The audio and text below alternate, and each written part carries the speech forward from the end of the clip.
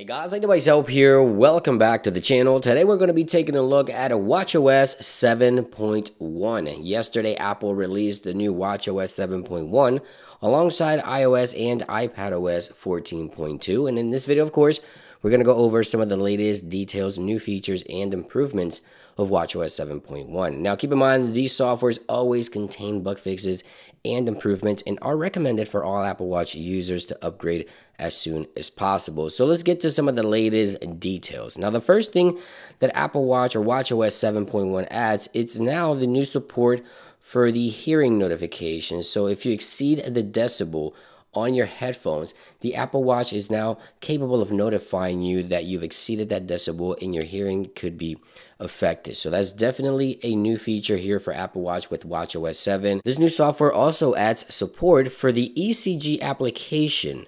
Now the new ECG app for Apple Watch Series 4 or later is now available for the Republic of Korea and Russia. So the new ECG, for those of you that live in those regions, this is now available, and it also adds the notifications for the irregular heart rhythm notifications for Apple Watch for the same regions as well, Korea and Russia.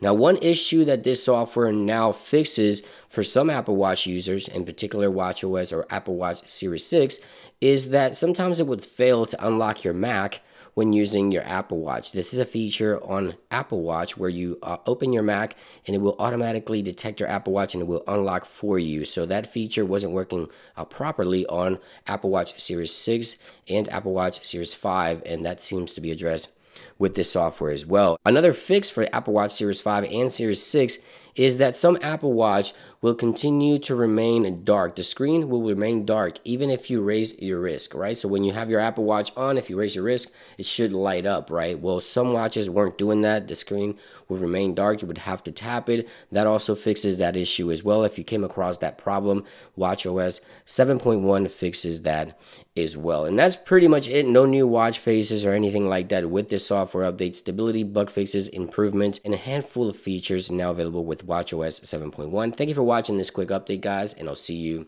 on the next one. Peace.